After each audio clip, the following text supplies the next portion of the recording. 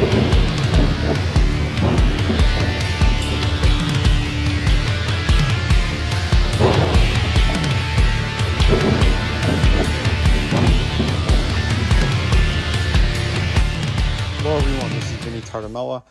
am also known as Vinny Art online. I'm a comic book artist and a formerly designer of McFarlane Toys.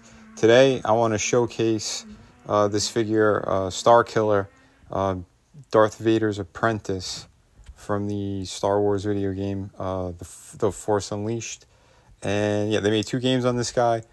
I love this character. He's one of my favorites after the original stuff.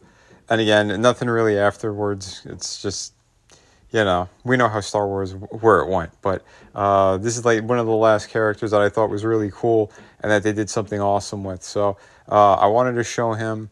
And packaging's all right. It's pretty good. They have like the gamer editions or the gamerverse stuff. And the packaging's pretty cool with the artwork. I do like that, the piece that they have of him there. That looks really good. You see him like with the other clones in the background or whatnot. Oh, and apologies if you hear some banging. My neighbors are doing some kind of construction, and this is the only time I have to record this. So, but anyway, yeah, here's some of the info if you want to read about him, who he is, and all that stuff. But all right, so there's a little bit of a mixed bag. Because I do like the character a lot, and I wanted a representation of him. They finally made him. The details there, the likeness is okay. I think it could have been better. His articulation is what really bums me out. And this is the problem with the Hasbro Star Wars stuff. They always go cheap on them. So they go all out on G.I. Joe, all out on Marvel Legends, and Star Wars, we get bizarre joints. We get weird stuff all the time, and I don't know why they do it. It's almost like a more baby version of what they're capable of doing, which is crazy because this guy has so much great detail on him anyway.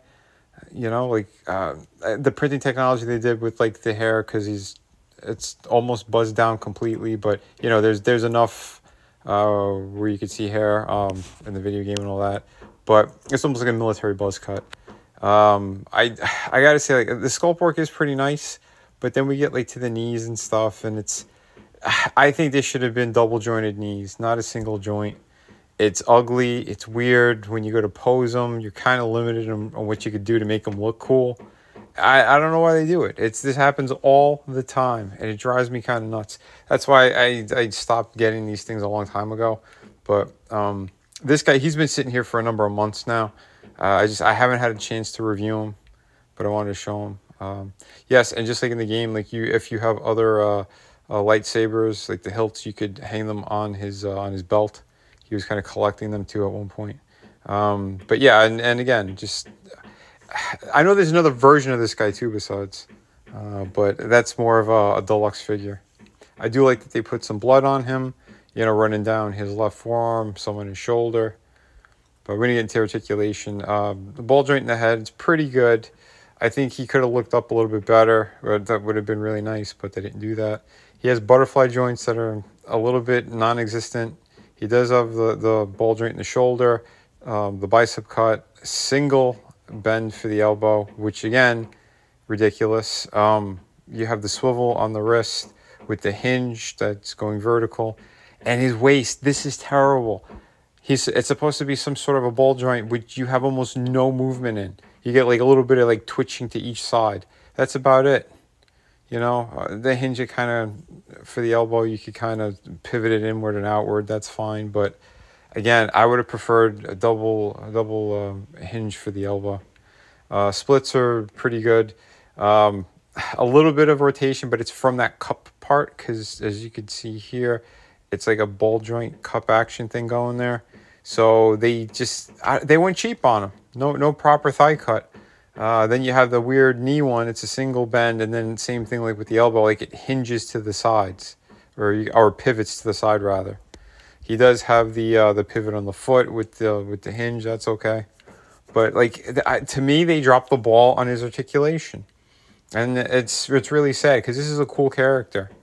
Yeah, you could get him into some pretty decent poses, but overall, like, he should have been highly articulated. Give him more range. That midsection needed to be fixed completely. Yeah, that's a major problem if you ask me. You don't have a proper ball joint in there, or at least a hinge or something. I'm going to show you a female Star Wars figure in another review that they kind of went a little bit above and beyond, and you could tell it's a night and day difference with articulation. But again, I feel like this character never really gets much love. He should have had a proper movie. They didn't do that. That actor and the voice actor, and he did the motion capture and everything. He's been in a bunch of major movies. He's a fantastic actor. This was a wasted opportunity, you know. So I don't know, but overall, like I said, you just look at him in some pretty decent poses. I'm not going full out hate train. I'm just giving you more of a, you know, a realistic approach on how I'm reviewing the figure. And again, I'm a fan. I'm a big fan of this game. Well, that's the two that they made. Kind of bummed that we didn't get a third one, but you know. And granted, the second story wasn't good, but it was still a lot of fun, and the graphics were way better in the second one. But overall, and yeah, there's Mara Jade, which her articulation is actually pretty damn good considering it's a female figure and it's in the Star Wars line. But yeah, I'll be reviewing her as well. But these are the only two Star Wars ones I have out at the moment.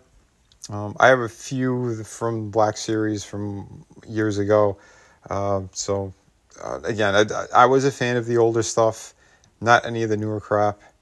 But yeah, so it is what it is.